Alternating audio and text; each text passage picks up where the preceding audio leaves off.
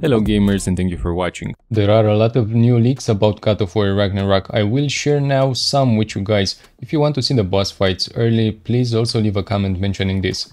From the leaks we got so far, we learned that Atreus will be a playable character during the story, something we were expecting to see.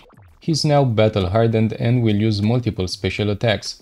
Another thing would be that the game will start with a boss fight between Thor and Kratos. It seems it will start right from where the first part left off.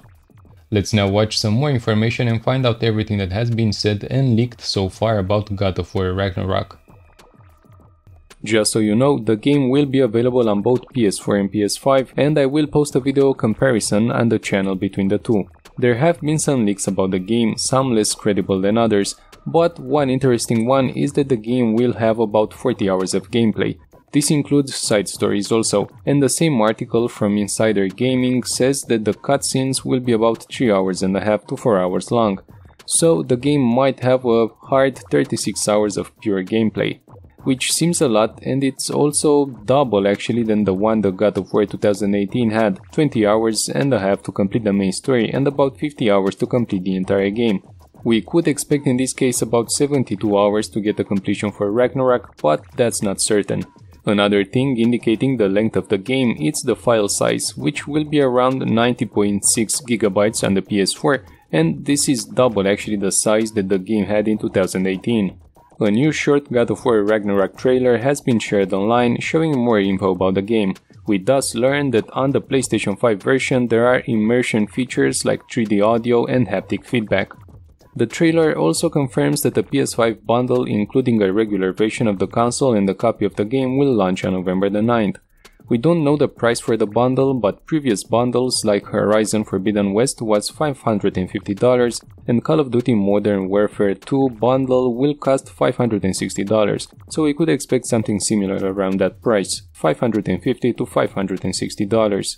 We also know that there will be God of War Ragnarok Collector's Edition and the Jotnar Edition. For $2,000 you will get the Collector's Edition, come with the full game for the PS4 and PS5, a dwarven dice set, a couple of 2-inch Vanir Twigs carvings, a steelbook display case, the Knowledge Keeper's Shrine, in-game content and a 16-inch Mjolnir replica hammer. But there's more. For $260, the Jotnar Edition includes the same extras as the Collector's Edition, as well as Brooks' Dice Set 7-inch vinyl feature music from Bear McCreary, a Yggdrasil cloth map, and a Falcon, Bear, and Wolf pin set. About the story, we know that Kratos and Atreus must journey to the end of the 9 realms in search of answers as Asgardian forces prepare for a prophesized battle that will end the world. Along the way, they will explore stunning mythical landscapes and face fearsome enemies in the form of Norse gods and monsters. The threats of Ragnarok grow even closer. Kratos and Atreus must choose between their own safety and the safety of the realms. Thor and the other Norse gods are out for revenge after Kratos killed multiple deities in the first game. As we said earlier, you will be able to travel to all 9 realms. These include Midgard, Alfheim, Helheim, Muspelheim, Niflheim, Jotunheim, Vanaheim, which is the new one, Svartalheim again, which is the new one here, and Asgard also. We have a lot of changes and a lot of new details since God of War 2018. The Lake of Nine is frozen solid now, and you will use sled wolves, Spiki and Svanna to move around the area. In other areas where there are lakes and rivers, you will still use the canoe. But these various means of travel suggest a journey vaster and bolder than what came before. Lead level designer James Riding and level designer John Hickenbottom said, "We wanted to evolve the gameplay in the level spaces, more variety and verticality. In Svartalheim we've got a lot of places that you can go to all within one realm, it's so much content. So the world will be way bigger and full of stuff to do and explore. It seems we will be able to explore all the 9 realms, even the ones from 2018's God of War. There will be a lot of new puzzle types and a massive world to explore. What we've seen in Svartalheim is a giant industrialized dwarven realm complete with technical marvels like mine pits, artificial water channels and sprawling cities. Kratos will be freezing geysers with the Leviathan axe and breaking obstacles with the Blades of Chaos. Next to this, we also know from previous leaks that Thor and Odin will be central figures in the game. Odin will have a huge role, but I've left a link in the description discussing the official leaks about Odin and what is his role in the plot. Because of a scan of a notebook that would accompany the game, we have found some new important information about the plot of the game. If these will be true or not, it remains to be seen, but at least they do seem quite credible and extremely interesting. These images still have some important illustrations and descriptions. The text describes one of the principal plot conflicts in particular and explains the motivation of a character. Kratos is going to face his frightened foe, the Allfather Odin. He is a scientist in the dark magic arts and is a very smart warrior. He doesn't hesitate to use spells as much as a magician. For Kratos, he is the ultimate nightmare scenario, a surrogate father tempting his son down a dark path, offering what Kratos cannot. For Atreus, Odin is both the key to his potential and the thing that keeps him from achieving it. Odin is, without a doubt, the most dangerous enemy ever to appear in a God of War series.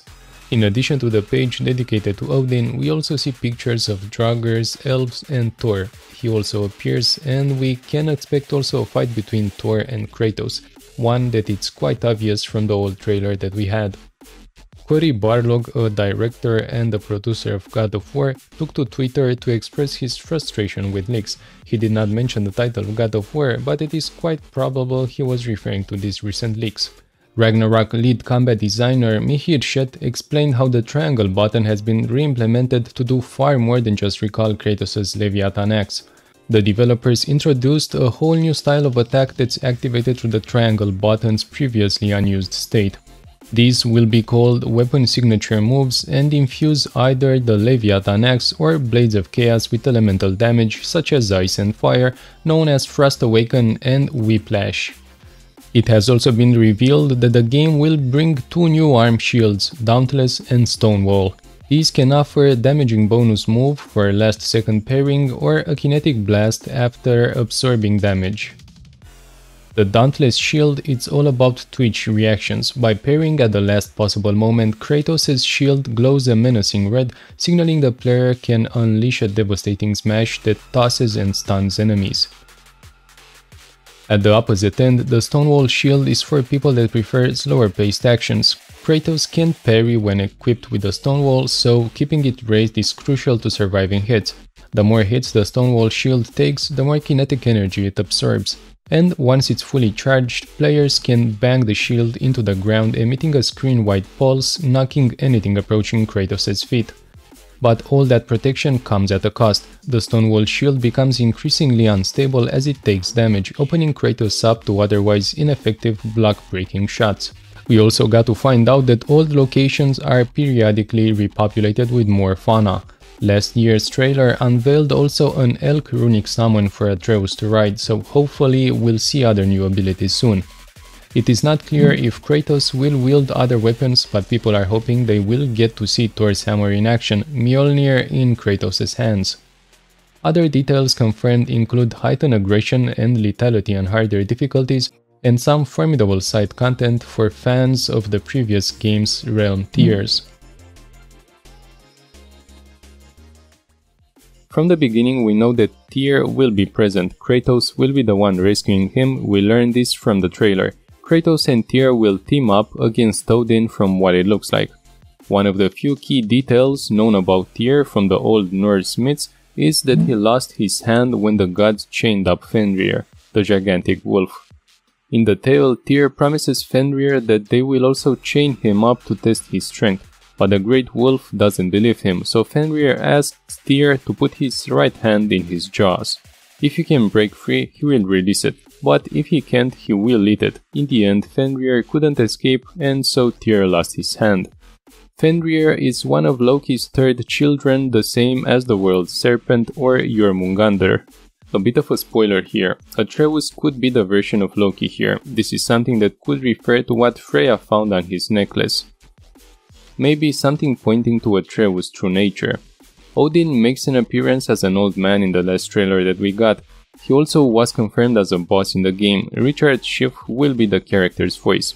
Most likely, he's the one disguised as an old man. The traveler Odin often appeared in stories as a meek old man seeking shelter and hospitality.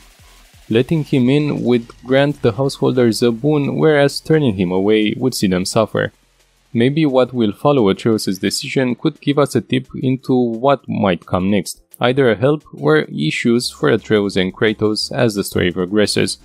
Odin is ever seeking power and knowledge. He's the All-Father, the king of the 9 realms, and he wants to keep it that way. In particular, he seeks out prophecies regarding his future. Odin must know that Ragnarok has already begun. It starts with the death of Balder by Loki's hand at the onset of the Fimbulwinter. Both of these events ended in the previous game.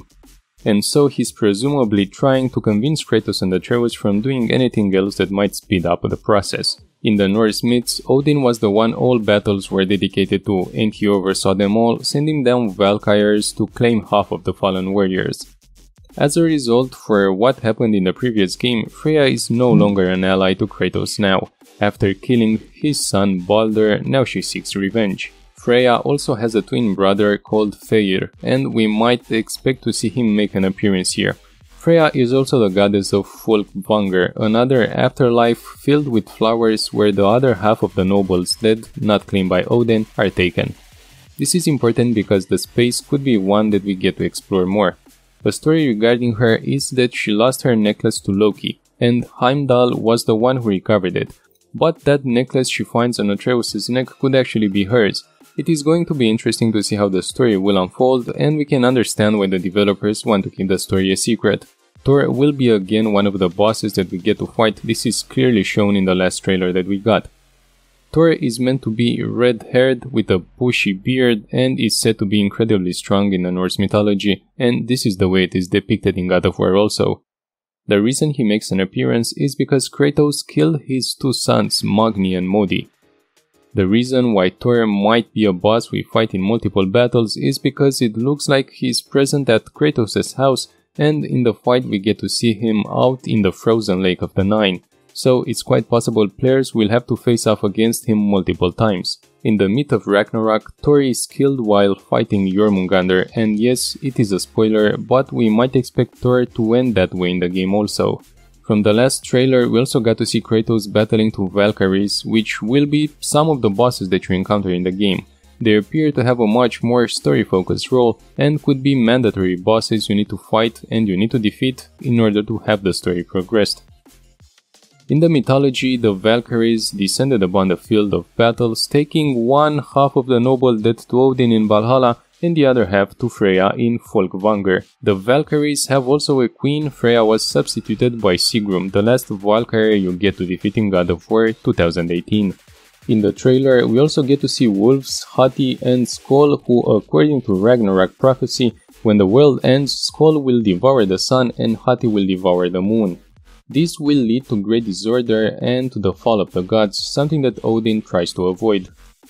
In the last trailer, we also get to see mermaids. They are normally associated with floods, storm, shipwrecks, drownings and similar disasters, something maybe that will be part of Ragnarok. Mermaids appeared as early as 1000 BC in Syria and have representations in most of the continents like Europe, Asia, Africa and so on. In Norse mythology, we have Ran, which was a goddess and a personification of the sea. Since we do see a similar creature in the water in the trailer, this makes us think about the possibility of having this god present, maybe even as an ally. This makes us think about another god, Njordr, in the Norse mythology, the god of the wind and of the sea and its riches. He was the father of Freyr and Freya, the giantess Skadi was his wife. We also must know that all 9 realms will be available in the game, meaning also Asgard, Vanaheim and Svartalfheim. Asgard is the home of the Aesir, the major gods. This is where Odin and Thor came from, and maybe the battlefield in which Kratos will finally bring the All-Father down. Vanaheim is the home of Vanir, the magical gods. It is where Freya once lived, and we might encounter her here or maybe even her brother. Svartalfheim will be a complex region with complex puzzles and different levels stacked upon each other. Since we know the dwarves were good at crafting, we might expect to find interesting gear here, which we can purchase and also upgrade it in the same location. What we know is also that Angerboda is also present in the game. She was Loki's wife and mother of Jormungandr. Surely she will have an important role in the game and also might be close to Atreus, seeing that Atreus could be the version of Loki. Hope this video worked well for you. Thank you very much for watching the entire video. Don't hesitate to like the video and subscribe, and I wish you all the best. Goodbye.